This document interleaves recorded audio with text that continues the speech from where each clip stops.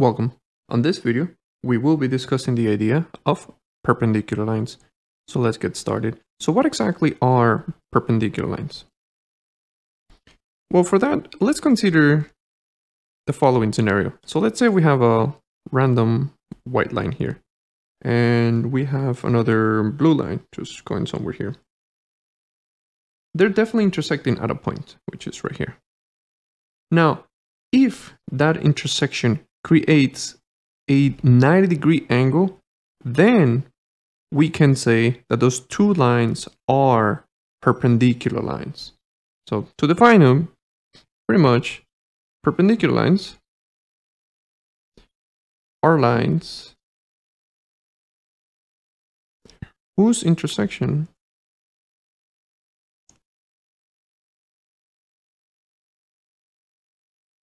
creates a right angle.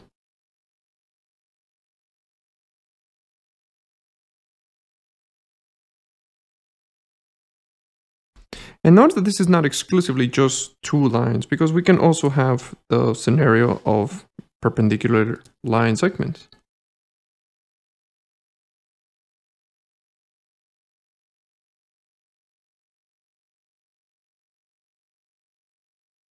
Oops, perpendicular line segments.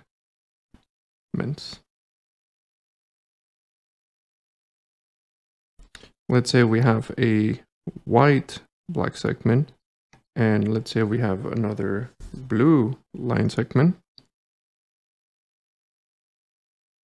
If their intersection it is of 90 degrees, then still those two line segments are perpendicular to each other.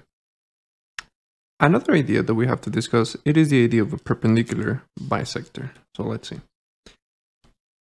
A perpendicular bisector. Well, just by looking at the term, we can kind of see what should happen in here. If two lines are said to be perpendicular, then we know that the intersection, it's of 90 degrees. And if we have two lines that are said to be bisector to each other, then we know that they cut each other in half. So therefore, a perpendicular bisector should have these two properties.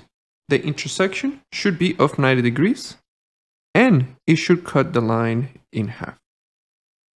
So now let's illustrate this idea. So let's say that we have a line segment. Let's call it AB. And I introduce a line. Let's call this line CD, point C, and point D. If the intersection is of 90 degrees,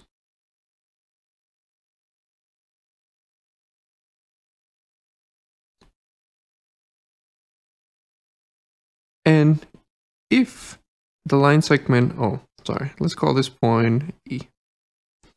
If AE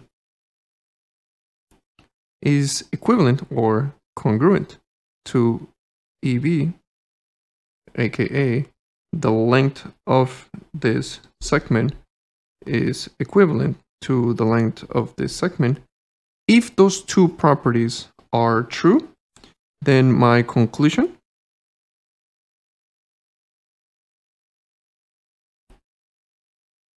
is that the line DC is a perpendicular bisector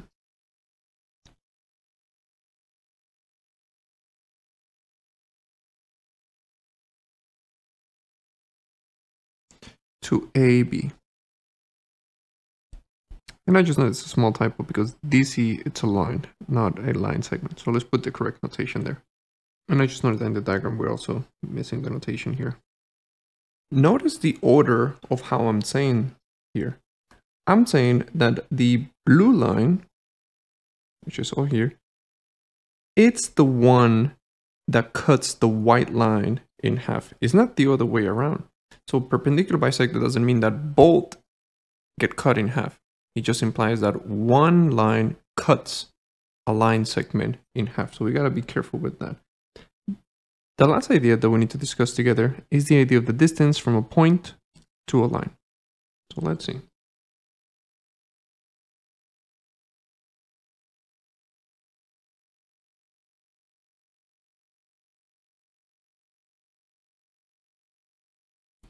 To a line.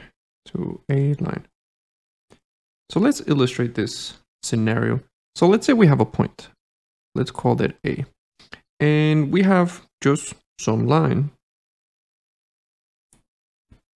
Let's call this line BC. What is the distance from A to the line?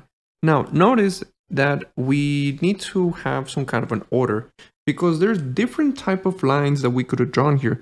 Like I could have drawn this line from A that connects to B, and perhaps I can say that that is the distance from point A to the line BC. But also, I could have drawn a different line I could have drawn a different connection, from line A but now to point C, and perhaps that is at a distance.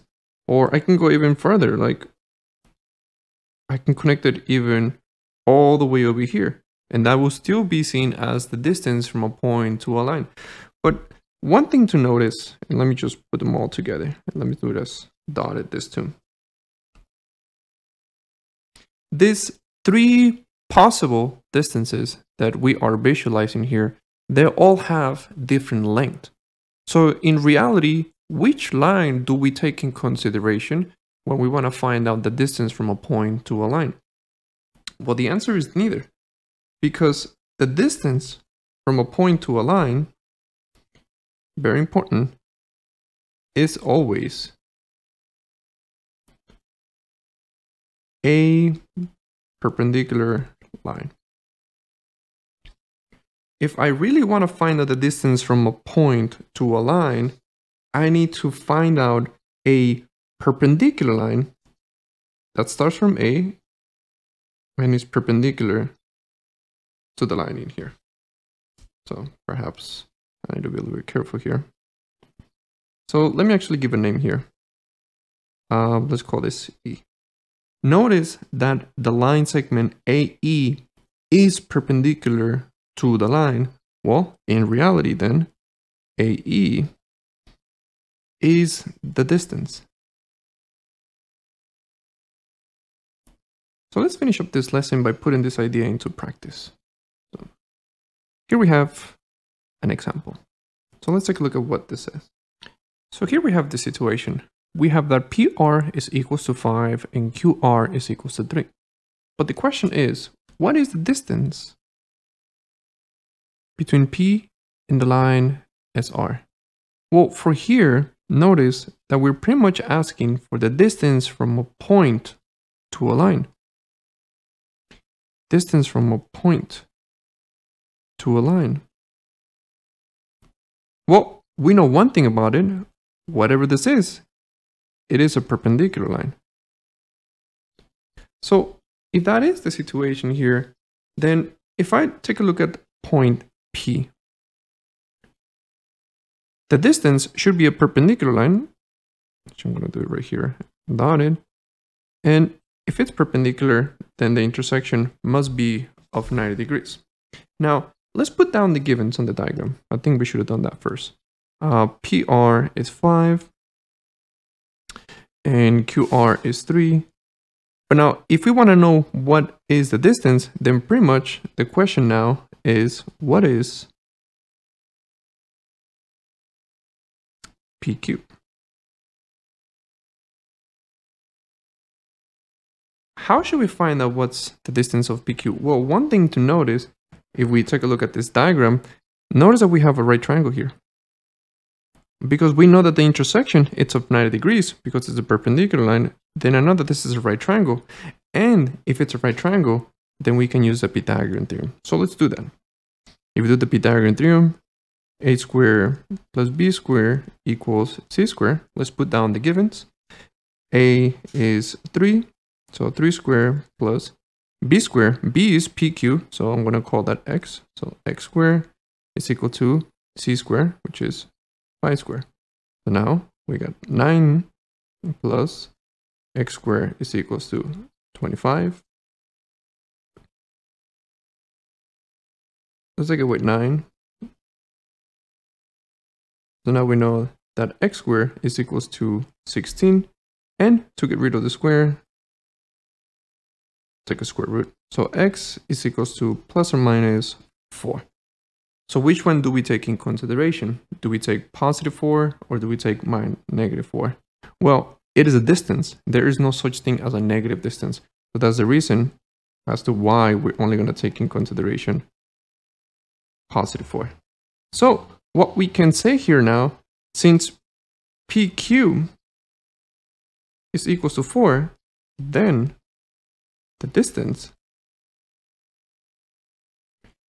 from P to SR is equals to 4.